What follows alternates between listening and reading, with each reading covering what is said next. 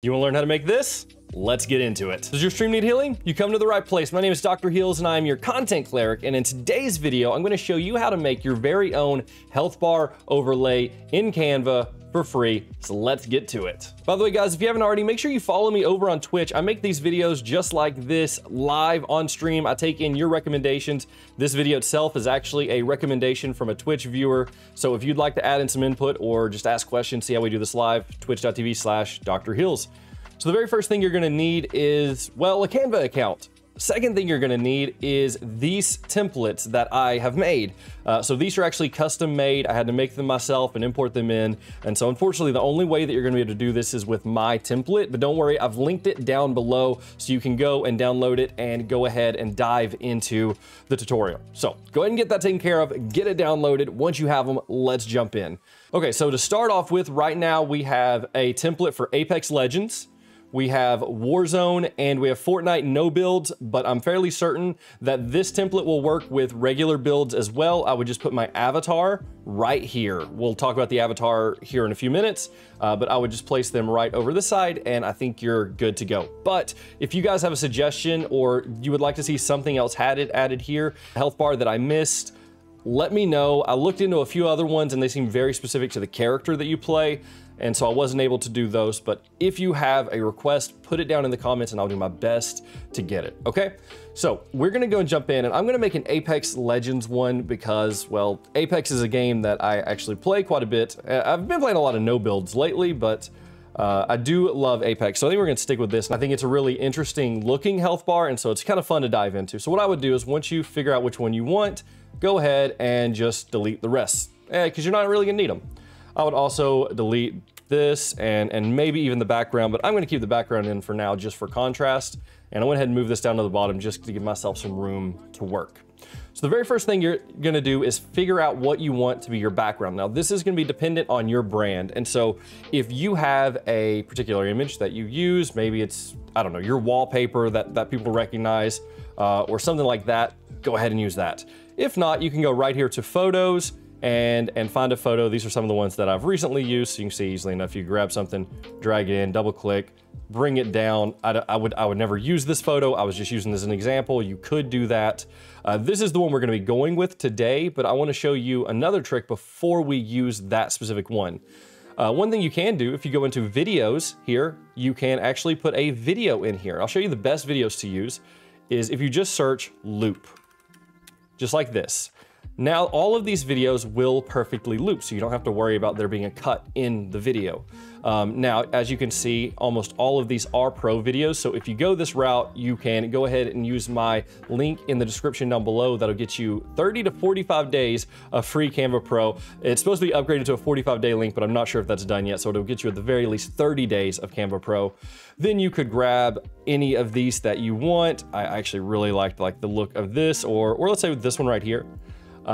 And once you have this in here, I liked how kind of slow it moves, but you can also go over here to edit video. You can go and look through these filters. And if you want to change it up any, make it black and white or bring out the colors even more, jump into your filters, go into your adjustments, bring down the brightness and up the contrast. And I kind of adjust this and make it look exactly how you want. You have that complete freedom to do so. For me, for this particular one, I'm going to use a photo because I really like the way this came out, but that is definitely an option. But again, most of the loop videos, if not all of them, require Canva Pro, but hey, I got you covered. It's down in the description below.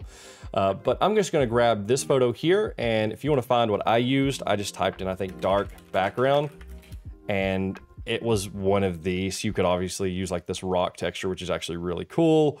Or I don't know, something like this. This is your brand, you know what kind of fits you. I'm gonna go back with the one that I just had. I kind of thought it looked cool and we're gonna do some adjustments to it too. So first thing I'm gonna do is I'm gonna go to edit image right here and I'm going to go to adjust and I'm gonna bring my brightness down because I don't want it to be super overwhelming. And so I'm gonna bring my contrast up just a little bit. Then I'm gonna come around here to blur and I'm actually gonna blur that background just a little bit because I don't want it to be the focal point. Okay, So now that we have that done, the very next thing I'm gonna do is choose my avatar, right?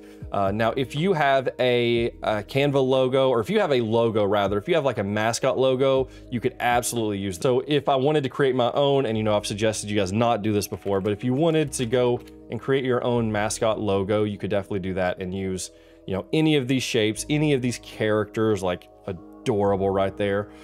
You can absolutely access these and use this, but if you already have a logo, you could throw it on there. I could use my own logo. If I go right here to uploads and just search logo, I can absolutely grab my, Dr. Heals D, and you notice how it puts it in there. If you hold down Control, it will not try to drop it in there. So let go of Control, it drops it in.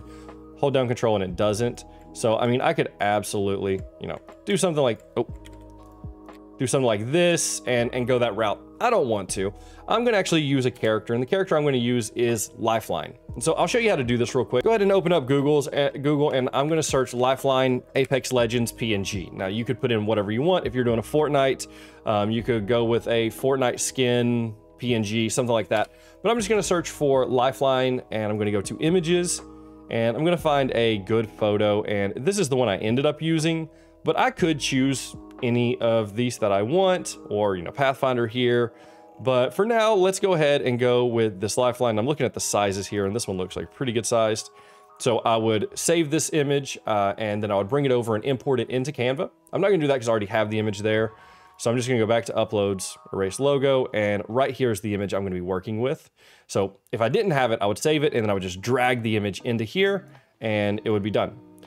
Once you have your image that you want to use in, you can size it if you want to. Before I do too much though, I'm gonna go ahead and hit edit image, and I will go to the background remover, which this right here, if you're doing this route, is pro, but again, I got you covered. Check out the description for that free trial. All right, let's go ahead, background remover this bad boy. It's probably gonna do pretty good because there is a white background. The more simple the background, the better it's gonna do, but I find that the Canva background remover does really good no matter what. So now I'm going to apply, and I am just going to size Lifeline up to how I want her to fit. And again, if she tries to snap here, I can hold down Control, but as long as I move her like this, that won't be an issue. Now, what I'm gonna do here is I'm going to scale this up something like this, drag her over where she kind of fits right here, and I may let her belt right there kind of pop outside the frame. And I could absolutely do it just like this and call it done. But I'm gonna show you a trick at the end of the video if you want your logo placed like this and it actually cut out the logo, kind of mask out the logo. I'm gonna show you that at the end if you want to do that. If not, just whenever I finish this tutorial, you're done. But if you wanna see that, I'll show that at the end. But for now, we will just place our character like this and try to line it up just the best we can. It's gonna be very small on the screen. I think if there's a little discrepancy, no one will see it. And then I may actually size her up a little bit more this way, because I really want her to kind of be dominant on the screen. You may not want to cover this part of your health bar. Trust me, when I'm playing Apex, if my health is that low, I'm dead anyway. It doesn't matter. So there we go. Just like that, we have that. The next thing we're gonna do is we're gonna add in our text or our name. So you can just click T and type out your text and do it that way. Or you can go right here under text and look through these templates that's kind of already been made for you. So a lot of these are using Canva's text effects, and I actually think they're really good. And so I would probably, if I didn't already have like a logo or a font, I would go through and find one of these. I think this, you're getting into more like document text stuff. We're not really for that, but we're looking for this stuff. And the one that I found is this one right here. And so I really kind of like the way this came out. And so what I may do is take it just like this and type out my name. I love how the L kind of drops down. I don't know, it's cool, right? And once I have it kind of like this, I may not bring it all the way down here. I may not drop it in this little space. I may break some design rules and let it break the boundaries of the box because I think it looks cool, right? It's all about what you think looks cool. I'm gonna grab that green. I'm gonna make it white. And for this color, to affect that color, I'm going to have to click into my effects tab. You can see it has the splice effect. I could remove this and add any other effect I wanted to, but I like this effect. And I really don't want to mess with these settings because I like how they look. But I'm going to grab that color and I'm going to go to my color picker and I'm gonna click this little color picker to take a color from the design, and I wanna grab this blue right here that is inside of Lifeline's bandana. I think that looks really good. I think that's a cool look. We could obviously adjust sizing, mess with it how we want, and we could do that. That's an easy way to add a text effect. For me, for my brand, I do like to go a little bit cleaner, so I'm gonna do my own text. I'm gonna go and just type in Dr. Heals, like this with a custom font, or I'm sorry, not a custom font, in just regular font, and then I'm gonna change the font to Horizon. I really like this font. I think it looks good. I'm gonna kind of oversize my text, and I'm gonna have it come across Horizon. The font is called Horizon, but I'm not playing Horizon, I'm playing Lifeline. I'm gonna have it come across Lifeline. I'm going to change the color to white. And then what I really wanna do is I'm going to go to effects and I'm gonna add a shadow. I don't like the white shadow. I'm gonna go with a black shadow. And then we're gonna adjust that shadow a little bit. I wanna make sure there's quite a bit of blur on it. I also wanna bump that transparency. I want it to be dense, that it's there. Adjust my direction just a little bit, offset it a little bit more, just to make my text pop up. I think you're able to see that. I think that looks very good. And so that's the direction I'm gonna go here. But guys, we are not done, because we're gonna dress this up even more than it is already. So the next thing that we're gonna do is we're gonna go to our elements, and I'm specifically looking for something to dress this up with. And I really like the way that lightning looks, but you could go obviously with fire if you wanted to. If fire kind of fits your branding, I want to go with graphics, so we can kind of grab this. You can also see it would not be hard. You know, I could use something like this and obviously place it behind Lifeline. I could even come into edit image and adjust my colors. With duotone, I should be able to make this like completely blue or purple or really, you know, however I want it to look, right? But that's not the direction we're gonna go. Ooh, we could do this one right here. Did y'all see that? Look at that, with the two colors, that looks good.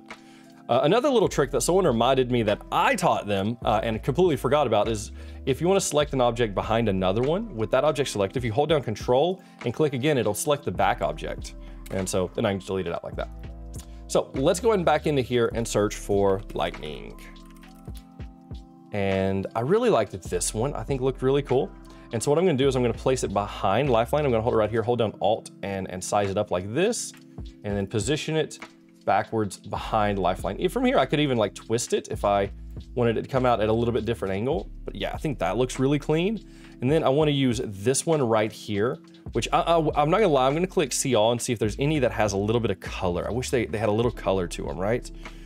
And we could easily grab something like this, and I'm just kind of toying around with it, but we could adjust it to fit over here, to be coming off our name, or you know, anywhere that you want it to go. Remember, hold down Control so it doesn't pop into there. And kind of size it if we wanted to give it a location it's coming from. Maybe I place it right here. Oh, look at that. So we could even have lightning kind of coming across. This is, again, this is where you get to go wild, right? You get to have a lot of fun with this. And I'm gonna place this obviously behind.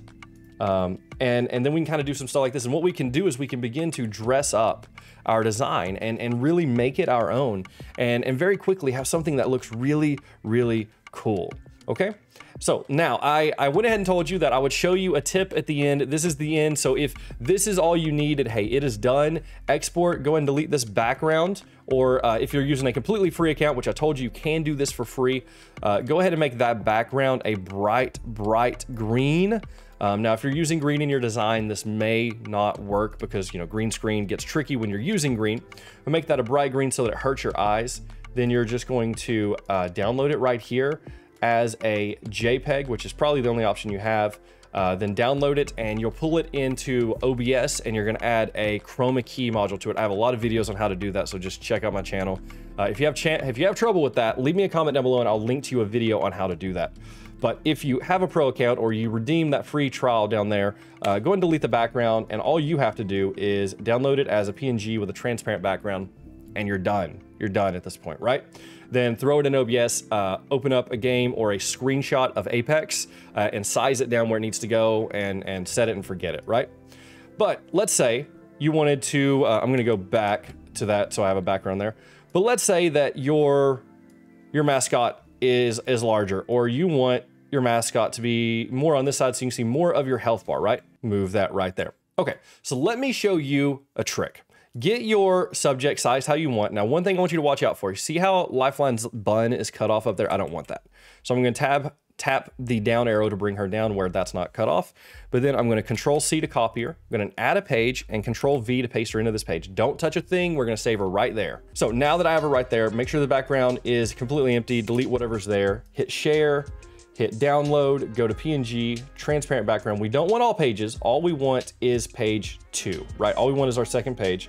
And so go ahead and click done and download to download the second page. By the way, guys, if you're still here and you're getting value out of this bonus tip, do a hashtag bonus tip down in the comments so that everybody reading the comments can be like, wait, what was the bonus tip? And they're gonna come back and watch it. And that's just gonna help me. And I appreciate it a lot. All right, so I'm gonna save it as whatever, because I don't care that much. My computer's not organized, too ADHD for that. And so then we'll go over here to my uploads, and I will find that image that we just saved. I'll drag that image in right here. It will take it just a moment to upload. So while that is uploading, we're gonna go ahead and do another step. Now, this is the image we're gonna use. We can see I've done this a couple times now, but I always do it again with the correct sizing of the one previous.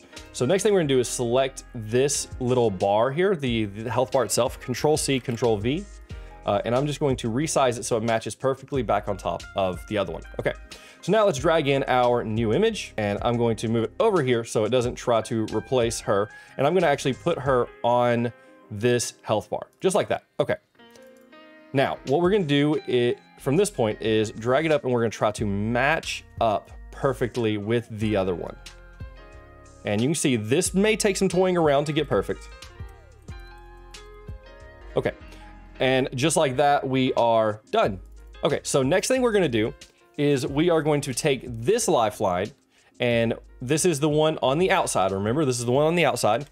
Control C, I'm gonna grab right here, and I'm going to crop her out to right here, okay? Right? And then I'm going to grab, this is the one with the body on it, and I'm going to position it to the back so that my text comes back over the top. And just like that, we have now created a mask. I'm gonna click off. Okay, maybe I'm the only one that does this, but I literally ended the recording and realized that I made a mistake. So you may like the way this looks, right?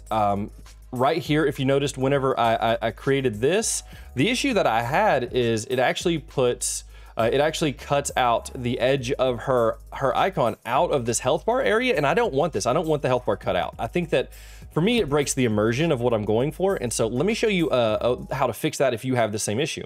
So I'm gonna go and adjust my mask down below the second health bar. And then I'm just gonna bring the mask in from this side now. And just like that, it's fixed. It is cut off right here, and she still is covering this part of the health bar. To me, that just looks better. But again, if you prefer, you may prefer for the health bar to be, you know, the dominant thing there, and that to be what is visible. And if that is the case, just do just like I did. Just bring your mask up above that health bar. But again, if you don't want it to be, just bring it below and cut in from the left side or the right side, depending on what template you're working with. We've created a mask, minimize this over, that is now cutting out from the lifeline by the shape. Now you can use this for a lot of different things, and you can kind of tell looking at it. I don't know. Looking at it, I can't really tell where the cut is or anything. And so I think that that is good. So that is just a little bonus tip. You can use this tip to do a lot of different things. One little tip that I'll give you if you're still here, because I'm just now noticing things, is I'm gonna size this whole thing down just a little bit because my lightning was out of frame. And so if my lightning is out of frame, it will have a blunt cut when I export it. But just like that, my avatar is now masked to the inside of this shape. And so you can kind of see there's her body, and you can see where the mask is. And so I hope that made sense. I hope you got value from that. Guys, I really do appreciate you watching this video. And remember, whatever you make, if you make something really cool and really creative, do me a favor, join my Discord. It is linked down below as well. Join the Discord and share it in the Share Your Art channel. It inspires me an absolute ton to see what you guys are making using these tutorials. But hey, I appreciate you, and I hope I see you in the next one. Bye now.